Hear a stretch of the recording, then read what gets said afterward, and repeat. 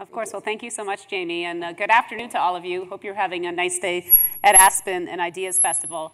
I'm very happy to be joined by two of the foremost thinkers and experts on the internet in China, and I mean that genuinely. Michael Anti is a well-known blogger in China, one of the most famous bloggers in China, whose words, now I know who my comrades are the title of Emily's book. So they have a very interesting history together. But he has articulated both the opportunities and challenges and possibilities of the internet better than just about anyone in China. And now Michael works for Caijing Media. He's in charge of innovation and is one of many, many Chinese who are pursuing startups in China. Emily Parker is a digital diplomacy advisor for the New America Foundation. She previously was an advisor for Secretary of State Hillary Clinton in her policy planning staff. And she is the author of this book, which is really, for anybody who wants a sense of the history of the internet in China and the promise and peril of it, is just a must read. So thank you both for joining me. Michael, I will also say that you flew in from Beijing last night. You're grappling with jet lag right now. Why don't we get it started? Could you give us your sense of, the title of this panel is What's Happening with Freedom of Expression in China. Under Xi Jinping, there's a widespread belief that it's eroding. Is that true? I think once the phrase to describe the situation now in China, not only the freedom of speech, but also economy, politics, anti-corruption, or anything else, is just called new normal. That means we just a bunch of new things happen, and people just accept it as the new normal. So you can read the new normal as a title in Chinese newspapers, but also read newspapers from the foreign coverages about China. I think in the matter of the freedom of speech, I think because internet already very in the center stage of Chinese society, so when they talk about freedom of speech, basically we can almost say it is about internet freedom. Internet freedom and freedom of speech and freedom press, I think, were literally shrinking after Xi administration. I think I can give you some timeline about that. So it's the early months of the 1913s, Xi came into power. So, but then the 2 days is very important for the internet policy change. The June the 20th, 2013, is Snowden, case. Snowden flew to Hong Kong, then to Moscow, and all the data to show was once the guiding angel of the internet freedom. I mean, the United States government was actually did exactly the bad thing. For example, they're monitoring civilian, citizens and the foreign leaders, and do the hackers. So, from that date, internet freedom as an agenda disappeared globally. So when American politician or diplomat visited Beijing, no more discussion about. There is no more discussion about freedom of speech, internet freedom. More about cyber attack, because cyber attack is more like to nation state to prevent the new war happen. It's not about I'm standing in the high stand of the moral to criticize you. So Snowden is a very important case in China that they just told the Chinese government from now on, it's just you're free to go, free to do anything you want because there's no more danger in the world. So right after that, in September of 2013, there is new internet law issued. That is about anti-rumor internet law. Basically said, if you criticize the local government or criticize the government and the government thinks it's not true, if your post was reposted by more than 500 people and viewed by 4,000 people, you will be in jail. So I just give you the numbers of Chinese internet users is 600 million. So 600 million versus 500, nothing. So basically say, this new law gave the government a blank check to arrest any bloggers they want. But even this very strict law happened, they arrest a lot of journalists, they crack down almost every week, but there's no very big response from the world stage. Why? Because the United States also in a crisis is about the moral crisis. Snowden blamed them and all their... So that's the thing happened, is really... And I really remember that days after the Snowden, after the... Suddenly, no more talk about internet freedom. Before that, every time people invite me, it always talk about the internet freedom thing, but then all the invitation just retreated, because how can you say, before in American government, like Hillary Clinton had a very big speech about internet freedom, I was invited to attending. It is very good, but after Snowden, there's no more, because, you know, you are also not good, so why not?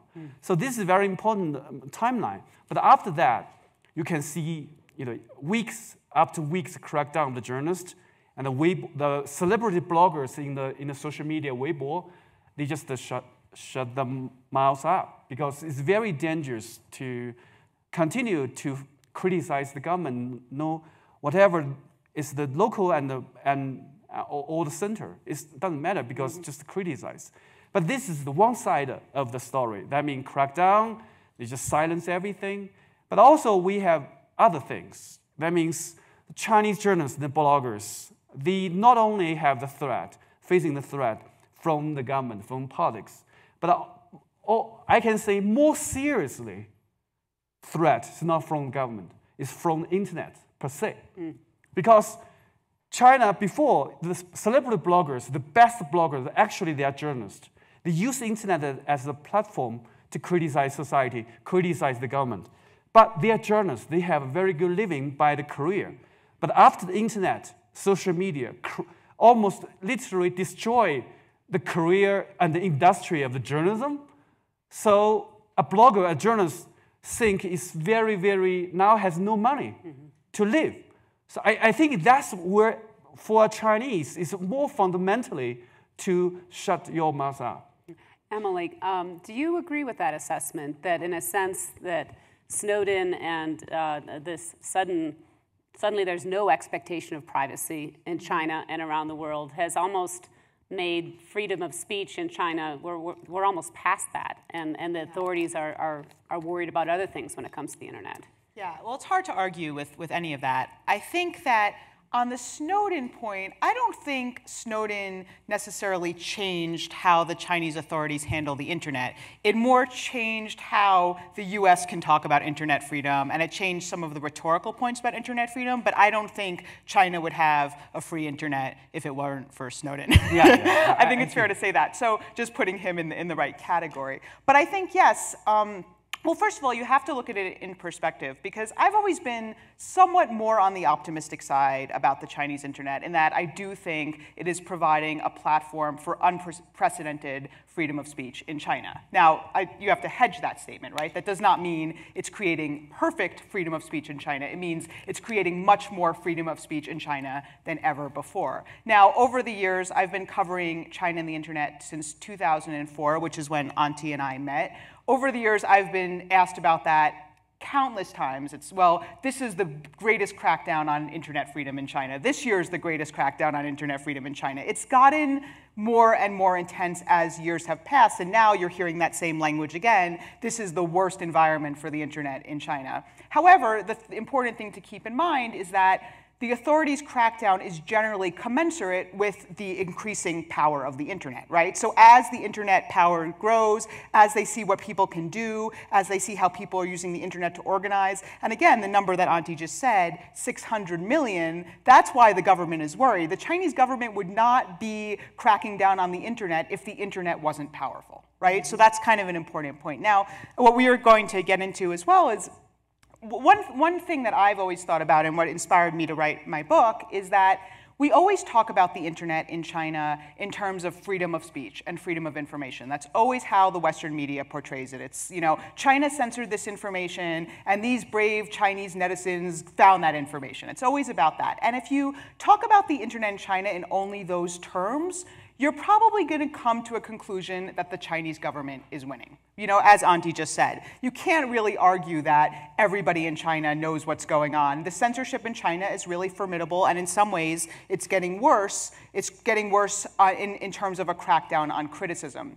But the point that I'd like to make is that I actually think that the power of the internet in China does not lie in freedom of speech, but in freedom of assembly. And that's where the internet in China has the potential to be transformative. And that is why authorities are so worried about the internet. If you look at what authorities crack down on, yes, as Auntie said, they definitely crack down on criticism, and they're doing that more and more. But the real red line is collective action. It's not criticism. It's not, I don't like the government, I don't like this guy. I mean, they don't like when you criticize, don't get me wrong. But the thing that will really get you in trouble is saying, why don't we all meet in this location? Or why don't we all band together in order to take action to do this? That is what is really, really threatening about the internet in China. And the thing to remember about China is that if you are a dissident, or if you're even just somebody with an agenda that the government doesn't like, there are not a lot of public places where you can gather peacefully. This is not the way China works. So it's really significant that the internet offers a platform for hundreds or thousands or even millions of people to gather and to organize. Even if it's only virtual, that space did not exist in China before the internet. Michael, you were talking earlier when we spoke about how this is playing out on the ground. We have Lu Wei in the very powerful information ministry, which is, with some media groups, actually taking an active role in sponsoring them. And other media groups, as you said, journalists are simply losing their jobs. Has the internet then become in a sense, almost the principle in China, replacing the party knows that it almost needs to replace itself because the internet has become so strong? I think is the role of the internet to Chinese society is very similar to the market in the time of the 1970s and 1980s. So I remember when before Deng Xiaoping opened up, so the plan to the beginning of Deng Xiaoping opened up China in 1978. I think you heard a lot of the argument about whether the market will open up China and to really bring China into the democracy, or whether or not. I think in a big debate also there, and the United States was very excited about Deng Xiaoping visit the United States, but actually the Communist Party survived of all the market thing. Now you see almost like. You read the news about AIIB, the new bank that China is in charge of, then even the UK and Germany was invited to join. I think the Chinese government adapt themselves into the new game, know how to control, utilize the new tools, the market, to benefit them. So I think the internet is the same thing. When the first it's exactly like the market. Market is Deng Xiaoping initiative, but also the internet from very beginning in China is also the government want the internet, and then the citizen thing is a very good vehicle to expand civil society. But now the Chinese government have passed the learning curve. They say, okay, I know how to control the internet, and now even I can invest that and sponsor the internet, utilize the internet in our way. But still, you can see it's like the market. But my argument is, I second Emily, I think we should understand market and internet is the only two best thing in China for Chinese people. Market and the internet. Without these two things, I think we are just like Syria and North Korea or other things. So that means outside internet and market, there is no such normal thing before internet. For example, you may think that internet represents some kind of freedom of speech, but you have normal thing. You have election, you have freedom press, you have very mainstream media. You also have the very powerful industry, entertainment industry, right? And also the community. But China lack of that before the internet. So internet is almost everything. From the internet, we have the Taobao. We have the WeChat as to communicate to each other. We have Taobao, that means Alibaba, to buy everything online. We also have the Weibo, it's the copycat of the Twitter. We know things, get the information. So internet is almost like the combination of New York Times plus Hollywood plus all the best thing in an election and also the TV. So this is a combination. So internet and also the eBay and the Amazon. So don't forget the Wall Street Journal. The Wall Street Journal, yeah, it's very important. And you are earning money, the difference between New York Times and you. So I would argue, and agree with Emily, that when you talk about the internet freedom, actually we should more talk about the freedom of everything. Because internet is the foundation of the Chinese society. When on one side, the internet freedom in the political way is shrinking, but the internet freedom in other way, for example, it's easy to buy things, easy to go abroad, easy financial freedom, I think it gets increasing. Mm-hmm. Emily, could you talk about two services in China, Weibo and WeChat, as just examples of how these tensions are playing out? Weibo is really the subject of an intense crackdown, but WeChat is something in terms of the freedom of assembly that is a game changer. Definitely, sure. So quickly, I agree with everything that Auntie just said, and I think part of the problem here is that we, and the Western media, I probably take some of the blame for this here, we set up this kind of false question, which is, will the internet create a change of government in China? Like, I don't know why we were asking that question, because the internet on its own doesn't topple governments, right? So people say to me, well, when will the internet transform China? How come the internet hasn't transformed China? And the internet has already transformed China. Yes, everything Auntie is saying is true. The government is using it to its own advantage, it has its limits, but that doesn't mean it hasn't had a transformative effect in other ways. And that brings me to your question. One of the most, people always ask about the Western companies in China, Google, Facebook, Twitter, why none of them have really succeeded that well.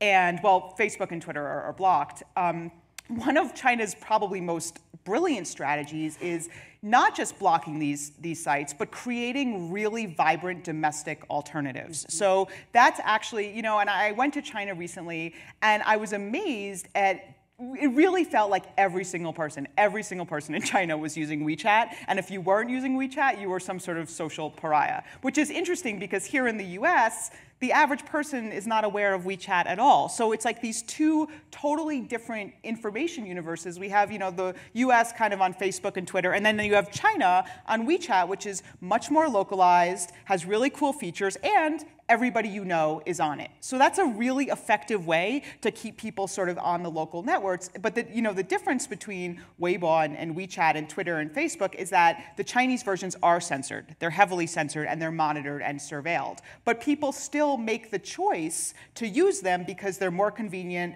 they're more adapted to the Chinese environment, and they have cool features before we do in the US. So you might be able to talk more specifically about them. But. Yeah, with WeChat, it's kind of amazing. People willingly give their names, their friends, their dating partners. It's just like the new normal, right? Yeah, this is the amazing thing. When we were talking about this morning about WeChat, is that that was what struck me in China, is that I would talk to people who were former dissidents or were dissident-minded, or Americans media critics living in China, and they were just using WeChat. And basically, it's very simple. You give them your cell phone number, you give them all your contacts, you tell WeChat where you're going all the time. They were doing this voluntarily, which I think is just an interesting aspect of this kind of new normal psychology. Yeah, I think the China new normal will become the new normal of the United States and globally, because we already know there is surveillance. Everyone knows every sentence we're writing and talking will be surveilled and monitored by the government. We already know 1,000 years ago, right? But the problem, the United States, your people has an illusion. You thought your privacy was protected. The government will never surveil and monitor everything you said. But Snowden just tell you no. NSA did exactly almost same thing as the government, maybe more clever thing. So actually, this is a universal question about the privacy. It's not only China, just like me, I'm a little bit sometimes criticize government, but I use the WeChat. But sometimes I raise the question, when the WikiLeaks happened, I raised the question to my friend, WikiLeaks, then Snowden. So almost everything you can't keep secret, eventually will put in the public. So if you cannot put it in secret, how can you behave here? This is a psychological questions, right? So China is the test, mind test lab. Basically, you say, when you enter China, there is no secret at all to the government. How can you behave here? Can you still fight for the freedom of speech without all the surveillance, without everything you said was disclosed by the government and in the public, everything said will put you in danger? But people in China are still fighting for the freedom. So it's not really, because we think if this is new normal, if this is the fact, we cannot just avoid that. We just confront that. So when this come to the new things, question to the United States also, if eventually NSA or the government is surveilling everything, or eventually everything you said will be in public, why not? We still fight for the freedom. Freedom is worth in fight, even everything is in public. Mm-hmm. Mm-hmm. Yeah, I guess in China you just don't really have much of a fight for privacy. Yeah, that's sort of a losing battle. Yeah, privacy is not really even a question, because privacy is broken hardly, and Yeah, in so China, that's the difference. It's like, yeah. Yeah. Emily, could you talk about the experience of first meeting Auntie many years ago, and what drew you to him, and Auntie, you're free to pipe in. Sure. So yeah, it's so funny. I'm always talking about Auntie, which is funny because he's now sitting right here, so I'll do that less. But yeah, I mean, Auntie actually was really, in many ways, the inspiration behind this book, because, and it's very much ties into the questions that we're talking about. In 2004, when I was working for the Wall Street Journal, and my editor said, "Oh, why don't we do something about China and the internet?" And my initial reaction was like, first of all, it was kind of a niche story back then. It wasn't, which is hard to believe, but it wasn't immediately clear that this was going to become as enormous and a phenomenon as it is now. But I remember talking to other journalists, really smart journalists in China hands, and they would say to me, yeah, the internet in China is kind of interesting. You have 100 people there, a few hundred people there, getting around censorship. But like, ultimately, what's the point? Because the censorship is stronger. Kind of what we're saying now. And so I said, all right, well, let me at least go to Beijing and sort of see what this internet story is all about. And that's where I met Auntie, and Auntie at that time was probably a little more optimistic about the power of the internet in China, and was really kind of telling me about how important it would be and what a game changer it would be. So I taught Auntie the concept of devil's advocate. So I was pushing him, and I was like, well, okay, you're saying that it's going to transform China, but they're censoring, and why does it really matter? And the answer that he gave, which actually became the title of my book, is because now I know who my comrades are. And to me, that was such an interesting concept, and Auntie can describe it better than I can, but the idea was, before the internet, if I disagreed with the party or I disagreed with the government, I'd have no way of knowing that there's other people in the country who think like me. No way. And it was only kind of on the internet that he discovered other people that were kind of in his ideological camp, and that was a transformative process for him. And I think it's fair to say that this guy that you're seeing right here wouldn't exist without the internet in your current form. You'd be a completely different person. And so I just found that a really interesting idea. And then I started traveling to other countries and hearing people saying the same kind of thing. Mm-hmm. Auntie, we were talking before about fast forward to Beijing now, which is one of the hottest startup scenes in the world. Really rivaling, obviously under Silicon Valley, but growing very quickly. Has innovation and startups and VCs, in a way, have they replaced freedom of speech and democracy and some of the earlier kind of allure of the internet? China's government is really embracing technology. Yes, I think when they talk about Chinese internet, we should always remember two rankings. First is about freedom ranking. I think China is very, very behind. It's close to Syria and North Korea, right? It's the most serious censored internet in the whole world. It's another Great Firewall, very strong. But at the same time, in matter of innovation, China is also, according to Ernst & Young, is also number 2 country. Number 2 country. But, I mean, number 1 is the United States, of course. Number 2 is China in matters of innovation and all the VCs. VC, the hotbed of the VC investing. And even larger and more vivid than the Europe, than the Germany, than UK, than France.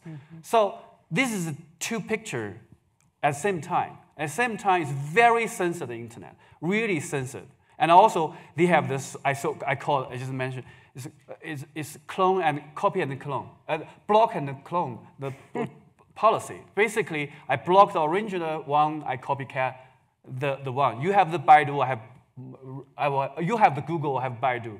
You have Facebook, we have the Renren WeChat. Right. Then you have the Twitter, we copycat everything. This is the thing, but also we have new things. It's about innovation. For example, the Premier just has their very national Internet Plus, the plan for the whole country. Literally, now if you talk about very famous bloggers, 5 years ago, all the bloggers now become startupper. Yeah. Startupper. Yeah. It becomes startuppers. Blogger now become new startuppers. Yeah, this is the thing. How can you describe the different picture in one hand, in one side? I think I can say it's a new social contract. That means basically he say internet is an amazing thing, but the government want to control. So he has a proposal about new social contract. You just shut your mouth up, and I give you some way of exist to the economic way. For example, it's get more easy to have your own company in China, and also it's very welcome. Local government, central government welcome all the VCs and the angels and all the startups to do the new things. So innovation almost become the hottest word in China recently. But this is the picture, censored, very censored speech and press. But on the other hand, innovation, very hot. And also funny things. We talk about media shifting, media transition, because media is dying. Who is the biggest sponsor of the new media transition? Is the propaganda department. I mean, internet the censor become the sponsor of innovation of media. They create a very new thing that if you can the best new media in China, actually was sponsored by the states.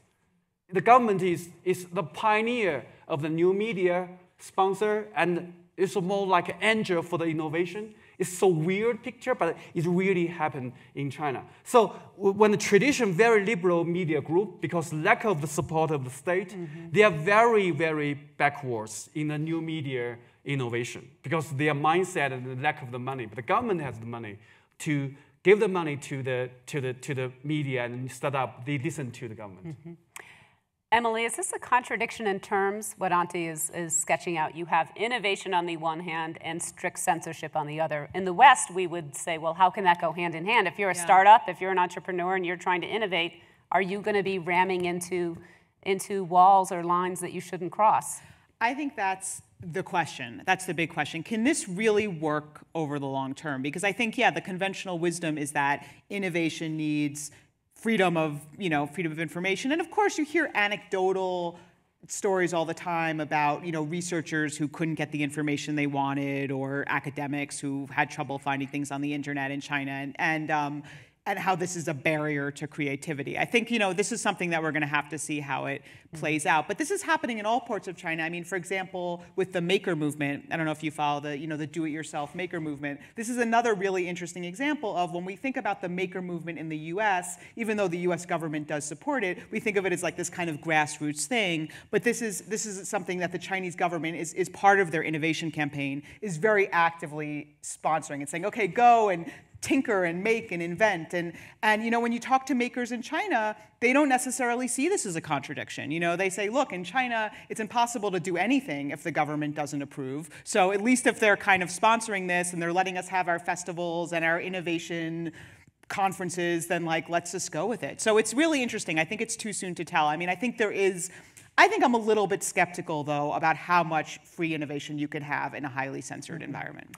Auntie, since we're being equal opportunity here, and I know it was a while ago, but you were actually banned, I understand, from Microsoft, and that Facebook does not recognize you as a user because you use a pen name.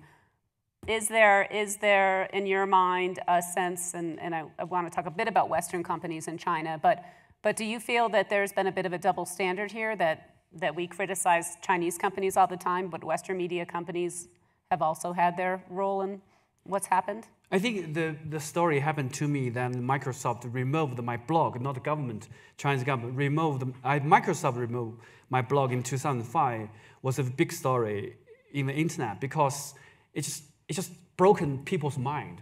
How can an angel, of the American company has high moral stand? It just remove the blogger. But now it already become new normal, right? It's happened almost every day. Not only Facebook not removed my account, almost remove every single country to pick up some guy's account. So this is the new normal things. I think I was one of the first guys to understand this new normal. That means there is literally no angels. I already knew that in 2005. But my problem is, if there is really no good guys, how can you fight for the freedom? There is no ally. So this is a really tricky thing. Google has the problem in Germany and in Europe. European guys think Google is also bad. Okay, actually, Google for me is the angel, but European thing. But actually, everyone is bad. So if you everyone is a bad word, how can you behave? Chinese government, the theory is very simple. If everyone's behavior bad, so there is no standard at all, so I act as I will. But my theory is, even there is no good guy, but we also have less worse guy. Is this English word actually less worse guy or something? Few worse guy?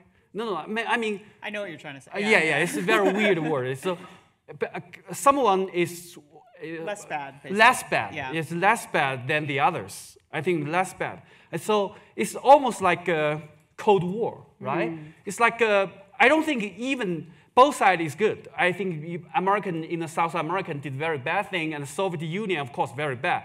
But even though for activists in a third world country, you still should think United States should be the direction on the right side of the history. Even this right side, eventually the holder is also a monster. But he's on the right side of history. But the story of Western companies in China, or US companies in China, is really telling, because it's the same kind of thing as with the internet. When these US internet companies started making moves to come into China, everybody was like, oh, this is the end, right? These Western companies are going to liberalize everything. Chinese internet censorship will never survive with Google and Yahoo, and I mean that was kind of this idea. And actually what happened is these companies did not transform China. China kind of transformed these companies, right? These companies ended up tailoring themselves to meet China's expectations. Microsoft is a prime example. Microsoft shut down Auntie's blog, not the Chinese government, Microsoft. And there's I don't want to pick on Microsoft because every US company has some sort of story like this, or most of them, right? I mean, you have Yahoo giving information to authorities that puts a Chinese guy in jail. You had Google News giving a censored version of search results. What's interesting about it, though, is that the dilemma that these US companies face is actually the critical dilemma that everybody faces in China. And it's kind of what you were talking about. It's, well, do I just take a principled stand and basically get blocked out and have access to nobody? I can't reach the Chinese market, but I'm principled, but I'm going to stand outside of China and yell at the top of my lungs. Or do I make some little compromises in the interest of increasing freedom here? It's everybody faces the same dilemma. Authors who write books about China, do they make a few changes in order to get their books published in China, or do they stand on principle and as a result nobody in China reads them? Right? There's not an easy answer to this question, but that's the dilemma that people inside China are facing all the time. Like you're talking about, do I continue writing my dissident blog and just have trouble every single day and maybe get arrested and it's going to be blocked, or do I start a startup, and try to make the media more lively? Right? So, not to defend these US companies, but they are just making the same calculation that all people in all different industries are making. Well, but the fact of the matter is that Facebook isn't allowed in, Twitter isn't allowed in. There are companies that really want to be in China that aren't. Will Mark Zuckerberg be allowed to enter China? He badly wants to. He's really welcome because he read the English version of Xi Jinping's book. He's welcomed in China. But it's not about Facebook. I think China make very clear decision about servers. If you want to do business in China, hand over your servers. Whoever control server, control everything, the user data. So this is the principle. So when the United States and the outside world is in, I think the United States people is the purest people I ever see in the world. You almost everyone living in the black and the white world, angel and versus the monster. But once someone like American step into a more gray world, I think some American people have the puzzle, has confused about how can you handle, because there is no clear 101 books or the guide to do the great things. But actually, I just mentioned that Emily Parker said is everything Chinese is visiting too. But what I said is, when the United States is losing principles, when you do the complicated thing, fix the complicated things, Chinese government is very clearly about his stand. You always hand over your server when you do business in China. This is something you cannot cross over. So that's become a war. You are confusing, and China has got more and more powerful. This is the thing. It's not about moral, because nobody's angel. Well, the right? other thing to keep in mind here too is that the real dilemma for U.S. companies is that even if they compromise their principles, and had congressional hearings in the U.S. and were slammed, everybody was really angry. Even if they did that, they still might not succeed in China. That's the thing, right? They could make these compromises, and they just would not be able to compete domestically in China, because China has some very strong domestic companies, and these U.S. companies would never really win the trust of the government. So, they could make all these moral compromises and still lose. So it's not a very attractive scenario. So could we talk about, there's VPNs, there's people, there's people who have a lot of money in China, there's people who have power. They can figure out ways around censors. Emily, tell me about Twitter, and there was the case of the blind dissident at Chen Guangqing, and how in some ways, though, as much as China doesn't want the Western companies with their servers outside China to play a role, there are some notable instances where they have. Sure. So that's a great question. So, Twitter, this whole kind of like Twitter versus Weibo thing, I mean, the conventional wisdom is that Twitter is irrelevant in China, right? Because China has its own version of Twitter with, hundreds of millions of people. Twitter, we don't know how many people, but it could be, I don't know, tens of thousands. I mean, you can't compare, because to get onto Twitter, you have to jump over the Great Firewall. Now, it's worth noting here that it's not that hard to jump over the Great Firewall of China if you want to do it. You can get a virtual private network, VPN. That VPN will probably be closed at some point. You get another VPN, US Conti, I don't know. There's always a way. When there's a will, there's a way. But for most people in China, they don't really want to go to Twitter because everyone they know is on Weibo, and it's a kind of a pain, and you're not going to reach a large audience. But I think it's important to note that Twitter does still have an impact. How does Twitter have an impact? I think in two main ways. In one way, it's kind of a one-stop shopping for the Chinese dissident scene, right? So anybody in China, and not even dissident, but any in China who thinks a certain way, maybe is a little bit more critical, they're likely to have a Twitter account, right? So that Twitter provides a platform for them to communicate amongst themselves, which is important. I mean, it's kind of Chinese opinion leaders can communicate amongst themselves without Chinese censorship because they're outside of the firewall. The other way that Twitter is important, and I tell this story in my book, is that if you're in China and you want to communicate directly to the Western media, there's probably no better way to do that in real time than Twitter, right? So this happened with Chen Guangcheng, and I'm not going to get into this whole story here, but I'm sure some of you remember this blind lawyer when he took refuge in the US Embassy. Initially, the story was really portrayed in one way, that he kind of had reached an agreement and he was everything was fine. And I remember I was looking at Twitter, just normal Twitter, but I follow a lot of people in China, and I started seeing these reports come through, and they were saying everything the media reported is wrong, everything is wrong. And these were basically Chen Guangcheng's friends, people he knew. And of course, every Western journalist pretty much is on Twitter. So they started asking these people, like, wait, what are you talking about? And within a matter of hours, the entire Western media narrative kind of was reversed. And that was what started it. And this couldn't have happened on Weibo, because Weibo, that would have been censored in 2 seconds. You never would have had those messages. So, if Auntie or one of Auntie's friends wants to say something about China and get that story to the Wall Street Journal, to the New York Times, to anyone in the US, Twitter's going to be a pretty fast way to do that. Auntie, before we open for questions, any thoughts on that? If you're a princeling, if you're a person of influence in China, does this whole debate matter much, or can you just leap over the firewall?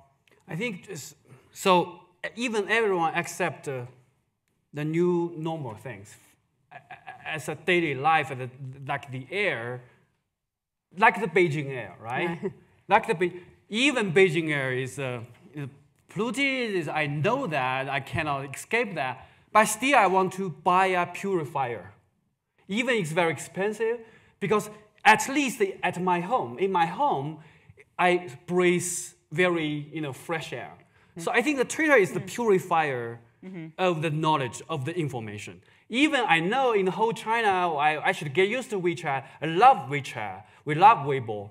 But eventually, in your heart, you should have something very real, very direct, very not self-censor yourself. Right. I think that would be the Twitter. So Twitter is like a one-stop stand to the truth. Right, and to your community, right? I mean, and also the friend that share the same interests and same idea with me. So it's very easy. If I see someone from the Twitter friend, we call Twitter friend, I just by default think he's very good guy, without doubt, because it's so hard for China to stick into the Twitter. If you have all the alternative, the WeChat thing, if you can give up the millions of followers in Weibo and WeChat, you just want to stay in Twitter. That means the belief in your heart of the freedom is so strong, I really will love you. I'd like to open it up to questions if there are any out there. I have quite a few more. The woman in the brown jacket, here's a microphone right here. Yes, great. Well, I follow you, Michael, on Twitter, actually, so thanks. This was a really terrific panel discussion. So I'm curious, we have a new normal under Xi Jinping, and whether you sort of ascribe this change to Snowden or to Xi or to some combination of both. I guess the question I have is this it, right? Or do we get another new normal in 7 or 8 years when Xi Jinping is out, or maybe even before then? I mean, are there enough pressures you think that may mount from whatever set of factors that will then cause a change, again, back to a sort of more open and dynamic internet? Me or for both of you, yeah. Okay, I just first. I think that the new normal thing, Chinese internet policy, is very depend on the leader, top leader himself. So you can see every several years, every 10 years or 8 years, you have special new policy. Because internet, especially Web 2.0 internet, is so centralized.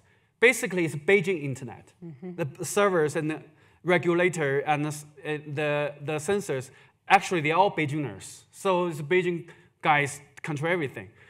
If the top leader think we should change all the internet governance, Chinese internet governance structure into one way, the whole thing will change immediately without even delay.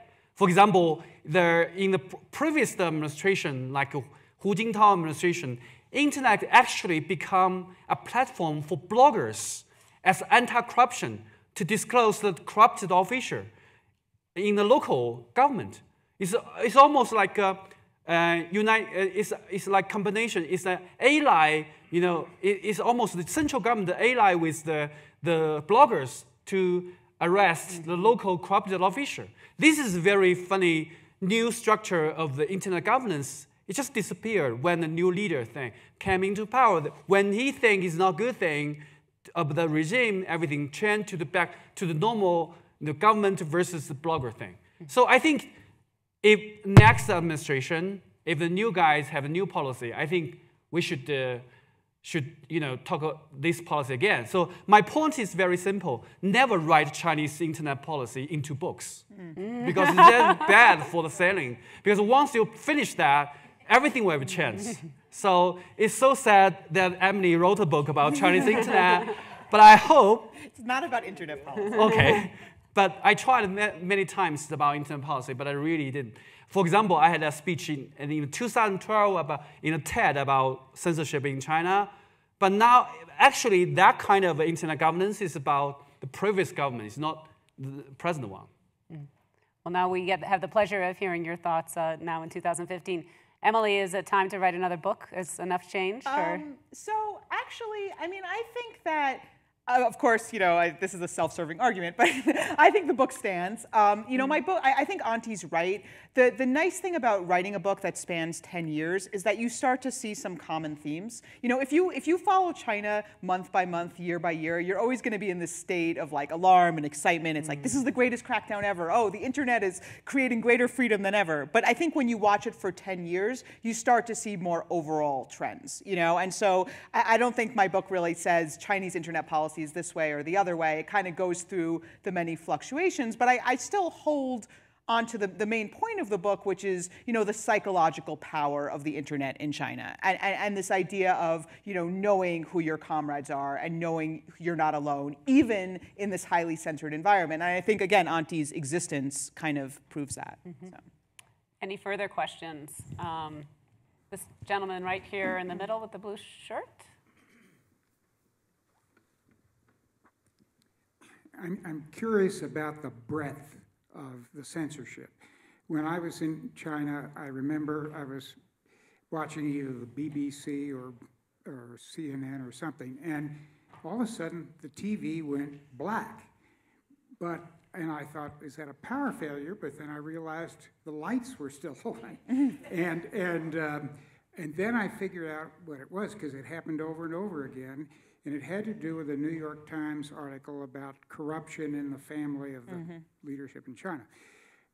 So is the only thing that's censored the criticism of the government, or is it much broader than that? For example, are the Chinese people permitted to see everything that's going on in Syria, in Russia, and so on, and only criticism of their own government is censored, or is it much broader? Do you want to answer that? Yeah, Interesting I question. think when you talk about Chinese internet, you should always talk about Chinese the censorship. You always talk about Chinese self-censorship. This is combined together. Actually, it's a tradition education, even through Sima Qian, the Shiji. I think this self-censorship and censorship thing is 1,000 years things.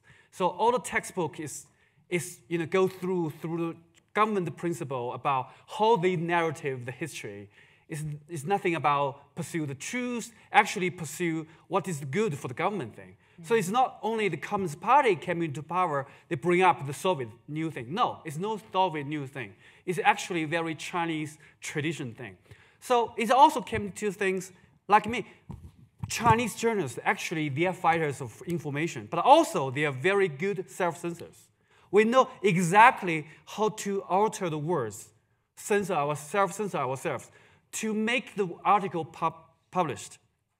So this is things. So this is daily life. You want to make your voice out, you should do self-censor. Sometimes you even don't know it's in your heart. You know the existence of censorship or not. Whether it is true your heart or it's something you're self-censored or you're brainwashed. It's so hard to do. I try very, very hard not to look into the news of Chinese news, only read English newspaper, only read Twitter to keep my mind clear. But even though without the devil's advocate from Emily Parker and other guys, I sometimes, if I talk to myself to talk to Chinese colleagues, it just give me 1 month. I will slip into the self-censorship. That's sometimes when I go abroad, it's not only the air is pure, but also the mind is pure. There is no self-censor need.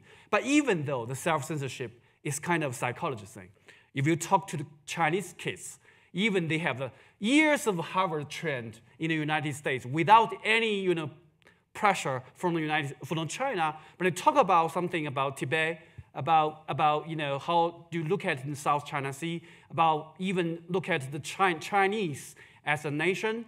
Sometimes they will pop up something even they understand. So I think this new normal also become the polluted air of thinking. I would argue copycatting China, like the polluted air, it's new normal. You can accept that. It's because you know an alternative way. But eventually, China always be number 2. We are the best one to be number 2. But I think without freedom of speech, we'll never be number 1. Only one condition: you are not going crazy. But if the United States is going crazy, China is by happen become the number 1.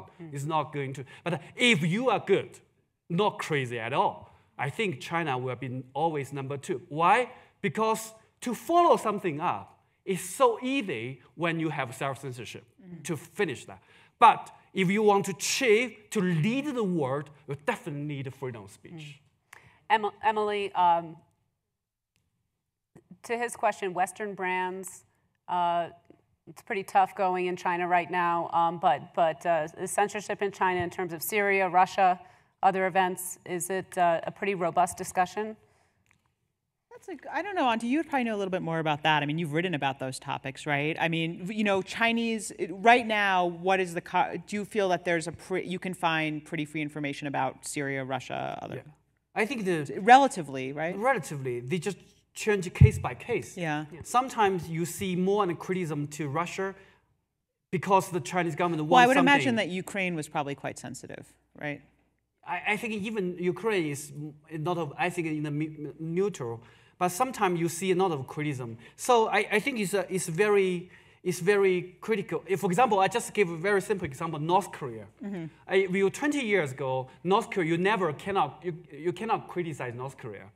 But North Korea now is like a safe target for everyone to criticize, to joke at about.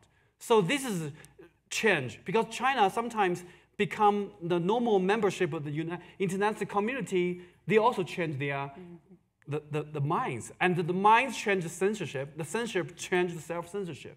So I would say because of the internet and the market, Chinese people get more and more normal, but without really freedom, we cannot lead the world as you expected. So don't be afraid of China. We are always number 2. One last room for one last question. The gentleman in the black shirt. Michael, when you're in China, you figured out how to navigate your own censorship so you stay out of trouble. When you travel abroad and you talk like you are today, does that worry you? Does what you say here, can it trickle back? Is the government trying to follow you as you leave the country? What are your thoughts on that? I think self-censorship is something you want to be good guy in China. So you want to be good guy in China, self-censorship is very important, right? You should keep the line with the government. I think very moderate, not very extreme, but sometimes it's the time for you to speak up. Just do that because you are a man, right? Because sometimes it's like a historic record. Chinese is loving. Chinese people love the history. Sometimes we don't know the result of these battles. We may lose every battle in matters of freedom, but always we think we will eventually win the war of the freedom. Because we think if you stand on the freedom side, you stand on the the right side of history. It's only a matter of time. You can wait something happen. So when I always self-censor myself, I'm a very good citizen in China, but sometimes you need me to make a little bit cross-line statement, I will do that. With a little bit exciting thing, because it's just like do some, it's just exciting. And it's necessary, because it's very important for the whole world to understand the complicity and the Chinese people is facing. It's not black and white thing. Even you guys living in Beijing for more than 1 month, you totally understand. It's so hard for us to behave here, to pursue the freedom of speech. We have time for one very last question. I know there was one back there. If you could make it quick, I'd appreciate it. My name is Wei Chen. Actually, I'm an immigrant from China. Yeah. 8 years ago. So I have a question about what does United States or the United States business play the role in Chinese democracy? The reason why I ask this question, I don't think so. The freedom of speech is one of the thing. Is a bigger concern. I think it's about Chinese democracy, right? And the freedom of speech is the beginning of the Chinese democracy. So I will ask, what does United States and business play in the Chinese democracy? And positive, negative, why? Thank you. Emily, you want to take that? You first. Oh, man. It's a huge question. Yeah, that is a huge question. I don't know. I mean, I think you could make the argument that U.S. companies, U.S. businesses are, at least, this is the argument that U.S. businesses make, right? That they are at least like expanding the marketplace of ideas, right? Even if they are making compromises and even if they are not perfect, they are at least offering, that's sort of what Google said before they left. They said, well, more news is good news, right? It's better for us to be here than not to be here at all. And I think even though the whole market argument is sometimes overstated, there is an argument to be made that market forces and just the fact that there's so much intense competition in the media in China does help create freedom of speech for the simple reason that people don't want boring news, and they don't want to pay for boring news. So the intense competition that you're seeing in media is creating a little bit more space in China. That's not quite the same thing as democracy. I mean, Auntie, I know we're running out of time, but I think this is actually a really interesting question that you're asking because it's very controversial, especially after Snowden. What is the U.S. role here, right? I mean, I've heard both sides of it. Some people say, well, no matter what, the U.S. still has an obligation to criticize China's human rights record, to make a point, to try to advance democracy. And then other people say, well, that's not really accomplishing anything. It just makes China mad and it makes the US look hypocritical. So I will leave it to Auntie to answer that question. Yeah, you are so bad about this. I think, I just mentioned, market and the internet is the only two best thing for China. It's not the anger, of course. They have the pros and cons. You also have the corruption, you have the princeling to earn another money about. You have the income gap because of that. You have not a pollution. You have the climate disaster thing. But even though I will say after all the comparison, I still say is the two best thing to China. I think what role the U.S. and company, U.S. government and company and the citizen should play in the role. I think it's almost like the Cold War. I think Cold War is now internet Cold War happened. So how can you behave as a U.S. citizen in the Cold War? It's just fight the Soviet Union? No. You should march to D.C. That's the best thing. You have the civil rights movement. That's the best thing ever happened because that's kind of moral standard. Right. It really can, it's like soft power to let the Chinese win the hearts and minds of Chinese. Even I know your government is not good either, and your company is also disaster, but if you can just work together with the freedom fighters in China, you fight against your own government, your own corruption, your moral standard were really amazing because we love United States, not because you have more money. I think eventually we also have money, right? But we love you because you was Andrew. Even you are not Andrew anymore, but in your heart, you are Andrew heart. Sometime in the part of your body. We should pursue the Andrew part of yourself. And if you have the moral standard, for example, just recently, it's very exciting news, also controversial about the ruling, historical ruling about the gay marriage thing. You know, I think the biggest debate is not in the United States, it's in China. Wow, everyone else talk about the terrorism, our country terrorism in China, in Europe. But in China, everyone is talk about the Supreme Court judge. We debate and fight against that. It's almost like a Supreme Court of the United States, like Chinese Supreme Court. Why? Because we always think United States is the moral standard. If you fail, our heart also falling down with you. Auntie and Emily, thank you so much for a most provocative and memorable session.